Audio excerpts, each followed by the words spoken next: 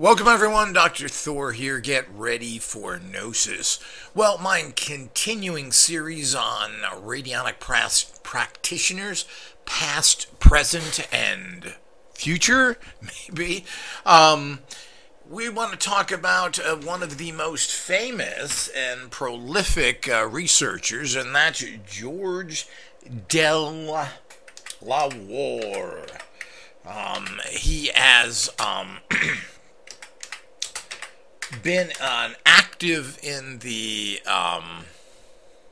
radionic industry for many years. He is relatively modern and set up a research organization in Oxford. Of course, he's another Brit here. He was born in 1904 in Sussex, England, educated at Brighton Technical College. He served as a captain with the British Army in the Royal Engineers. He picked up the work of Abrams, but he apparently, and of course, you know, it's always hard to verify all this, but he developed a rubber pad, or the stick pad that people are using today. Abrams didn't have that on his units, and he used to use human patients and stroke their abdominals, etc., which of course made it very difficult. So basically our modern stick pad, we can pretty much say came from de la Warr. He also used blood samples and was made a lot of machines. So you can still find his machines today. So he was active or lived until 1969. And here we go, another actual person that only lived to be 64 again, born in 1904. So as some person actually brought up, it may be interesting. I mean, this is when the Industrial Revolution was hitting, and there was a lot of toxins and poisons and manufacturing going on. But this is this kind of strange time where a lot of people died young. From the late 1800s into the early 1900s, people tended to die young. But the average is still way up there, and people were living into their 80s and 90s, from people like Jimmy Cagney to lots of other movie stars and people of note, Isaac Newton, etc. All these people lived to be a ripe old age. So it's hard to say, but practitioners of radionics, except Hieronymus, all kind of died in their 60s. But they were all born in this particular time. So what do we make of that? I don't know. But I have a problem with that because Abrams said that Albert Abrams, a famous inventor of the black box, said how great his black box was, yet he died of pneumonia at 60 years old. What are we to make of that? If you have medical devices and you can't live properly or cure yourself, there's a problem. So he founded a research laboratory in Oxford, England, de la Warr Laboratories. He produced a lot of newsletters. I believe he technically, or the Radionic Association of England, they took over his facilities, or he founded that. I'm not sure what the connection there is exactly. But he put out a bunch of newsletters which are still available. He also wrote a book on his actual theories of this. And this is just a short introduction. I'm going to talk a lot about him, his theories, and go into his famous book, New Worlds Beyond the Atom, which was written in 1959. Now, this really discusses his theories of radionics and the world in general. He also wrote another book. Of course, he wrote a bunch of newsletters, or his organization, Crop Yields by Radionic Simulation, or Stimulation. So this is definitely a person who was heavily involved in this, produced a lot of instruments, was doing all this research. A really valuable man. When he died, his wife took over for a few years and ran the organization. As I said, his publications, books, well, trying to find his books is a little difficult. The New World Beyond the Atom, they can be very expensive, but I think they're online, and you can obtain these free out there. I believe that we have this in our library for all access members. So the whole idea is, this is a very interesting book that goes into his philosophy. He was granted 2 patents in the UK for therapeutic apparatuses.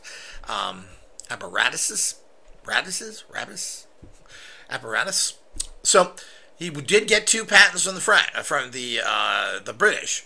So 2 separate ones, and he got a French patent as well. So there was something there. They were verified by the scientific authorities of that time. So don't let people tell you different about this whole field, because it's again, we have the same old problems of the medical mafia, an industry that makes trillions of dollars now, is all based on making money and not curing you. It's really sad. Patent medicines are based for, and it states in the law, for the treatment of symptoms. Nobody's trying to cure anything. Sad. So he ran into this as well, and he was taken to court. Now the gossip is, and we're always trying to verify all these things, but the gossip is that he was taken to court, and because of the medical community tried to persecute him. Because he was not a doctor. And but he was able to be released from this legal case because the judge's wife was sick, and he cured her using his machines. Now this is, again, pretty strong validation of his work. His work has also been validated by the famous psychic radionic type nurse, Francine, what was her name again here?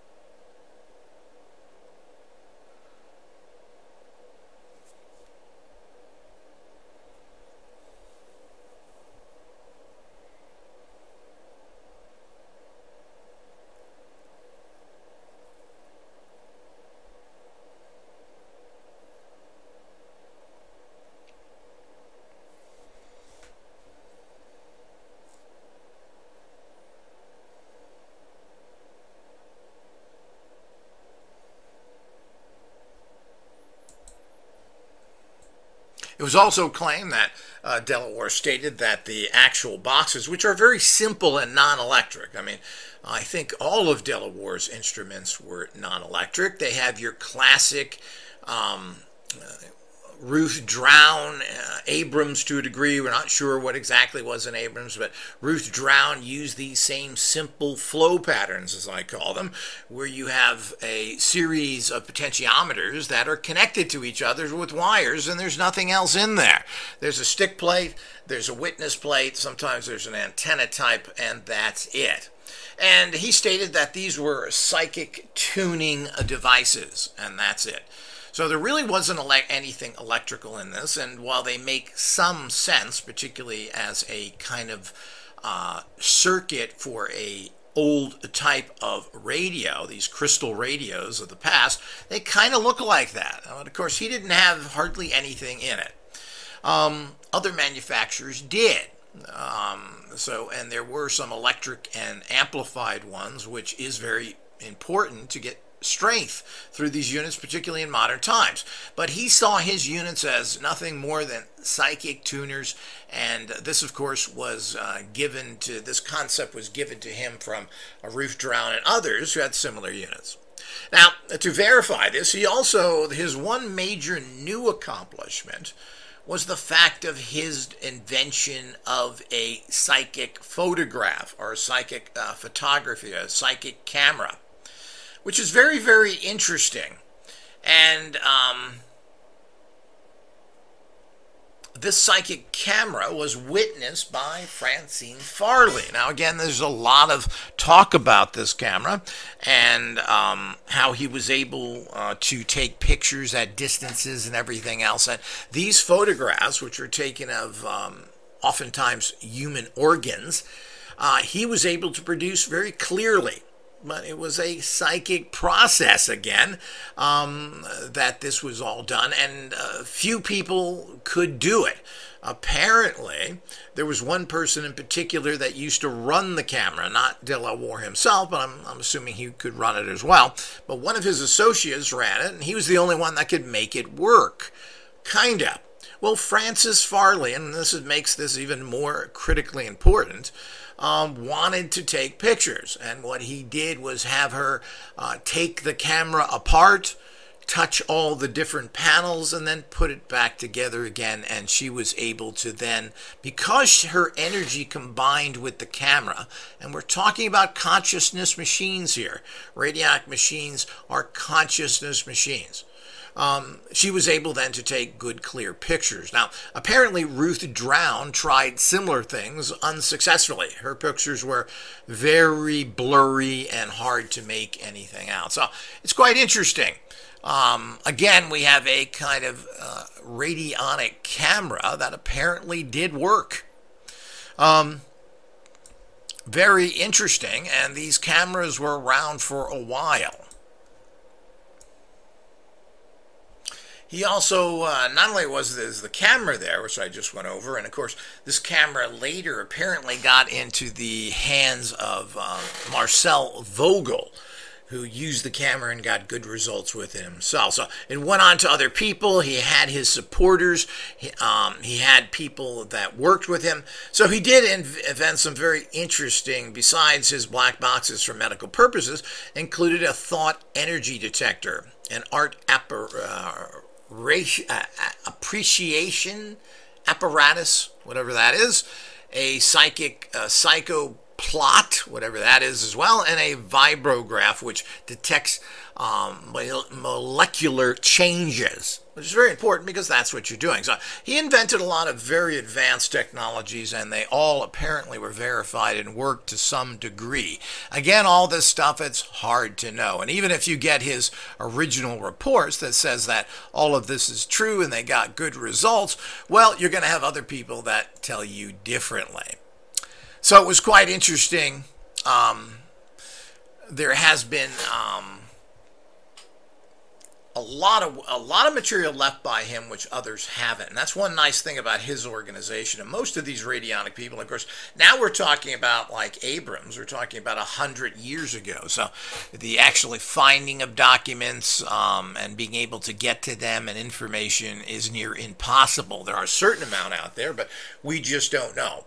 With his laboratories, I believe that most of his newsletters were saved, and these can be obtained on CDs at low cost.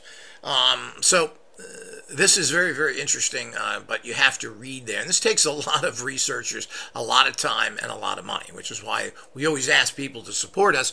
If you expect to get this hardcore information and go through these things step by step, well, you're going to have a serious problem doing so on your own. That's why people have to be paid to do this. There has to be an organization that knows what they're talking about, so when they read these things, they can interpret them properly. All of this is very important, and there needs to be a professional organization that does this. Apparently, nobody really has done this. People have tried in the past, and there is a certain amount of information that you can get from the Radionic Association in England, but the bottom line is that it is minuscule. It is tiny, and it is all of these organizations are way underfunded. So as such, there's a major problem with getting information out. So we would, of course, like to get a hold of even more stuff and have the time would have the time to bring out this kind of information. So, I mean, with that, it's very fascinating, and of course, we're going to be giving further reviews and talk about the rest of his technologies. We have many of his boxes, which are going to his original boxes, which will open up and show you the insides of and show you how simplistic they are. He made small, little, simplistic boxes, but apparently they worked well, just like Ruth Drown. So here we get again into these non-electric flow pattern machines, which of course worked in the 1960s and 50s, which in this day and age tend to make it very difficult to break through the psychic fog and interference that's out there. And of course, the real interference from everything that we have that's wireless. So it does tend to interfere with these fields, even though they're different. People have tried all sorts of things to amplify their devices, and most people, including Tansley, one of the famous writers and radionic and practitioners, ultimately came to discuss the fact that these things, you don't need the machine. Even Francis Farley stated this, which I totally disagree with. You do need something that can analyze the energy and put it into a form that can be used, which is a symbolic energy form in the shape of a number code, otherwise known as a rate. So these are irreplaceable. Now, how much of this can be? Now, psychic work and psychic work alone, healing people, has been done for thousands of years, and Bankston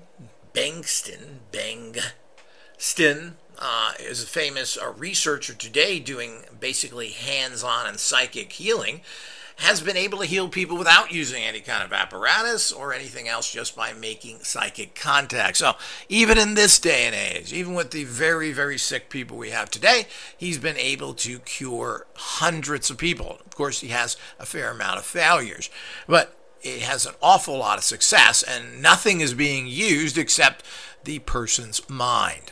So, I mean, these kind of things are staggering in their nature and how they could profoundly change the world.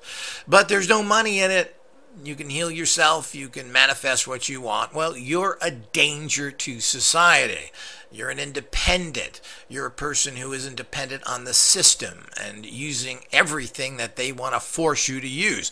So this is why this technology never really got passed. If you don't think these are real pressures out there where you're living in a fantasy world, and most people are, they're living in an urban legend of information, fake facts, faker religions, and it just goes on with all the nonsense that we've been told as a race of people. So when someone comes along that's different, well, these people need to be persecuted. So he was able to function and put out all this stuff, collect a lot of information. He has his information and what he believed in and his background, and what he did to a large degree has been recorded. There's a fair amount of books, of course, even from Abrams, but they're more technical medical books into odd treatments. There isn't a lot written on, quote, radionics, because Abrams wasn't really using radionics. We then go to Ruth Drown, etc., and she has a few of her books. But the bottom line is that things are still very sketchy, and there is no research saying, well, I had 50 patients this month, and 40 of them were cured, and the rest weren't. So we don't have that. We don't have people writing down what the illness was and how it was treated. And of course, to a large degree, you can do this in England, but none of these kind of records apparently have ever been gone into and verified with any kind of precise data. And of course, this is the big problem. And conveniently, it hasn't been done. But, you know, when you start doing stuff and going against the medical establishment, you're going to get yourself in trouble. So most radionic practitioners live in kind of a fear. Even though it's legal in England, oftentimes you have to work with the doctor, and the doctors are not going to support you because they're going to get attacked by the regular medical people and the industry that they're in. So it's a very complicated situation, and that's how most things are in life. We're living in a corrupt sewer. Until the corruption stops, we're never going to get ahead anywhere. That includes with energy, health, and you name it.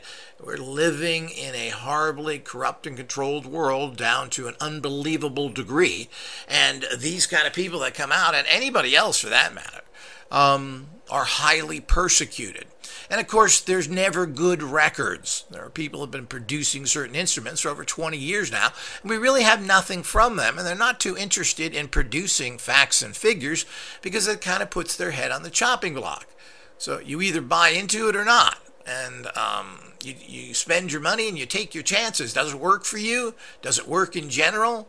Well, we just don't know. There seems to be with radionics, and I've used it personally myself on different conditions that people have had, both metaphysical and subtle energy healing, and gotten some amazing results. There's also, like everything in life, there are failures. So it takes a lot of time and money to do this kind of research. Now, we're hoping to do this in the future, but this is all part of the bigger picture of finally getting out there and supporting an organization that can help and get out there and do something. The organizations out there right now apparently seem to be doing little to nothing.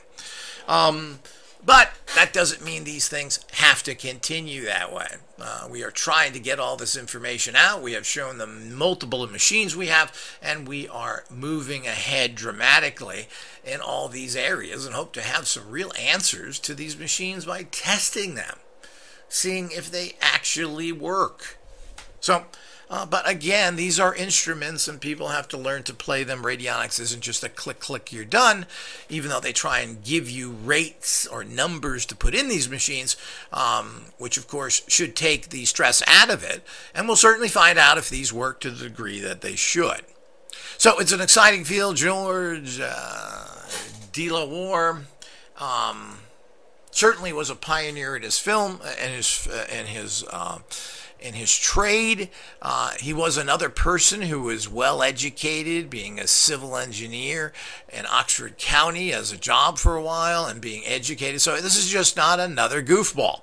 It's hard to believe that these people would go out there to make money as well. I just find this hard to believe because there just isn't that much money. So, is this a good way to make money selling instruments and helping people in this particular way? Well, I don't think there ever was a lot of money in it. This was something that people got into because it fascinated them. They loved it. And of course, you know, if you love something and are fascinated and believe in it, you want to start a business.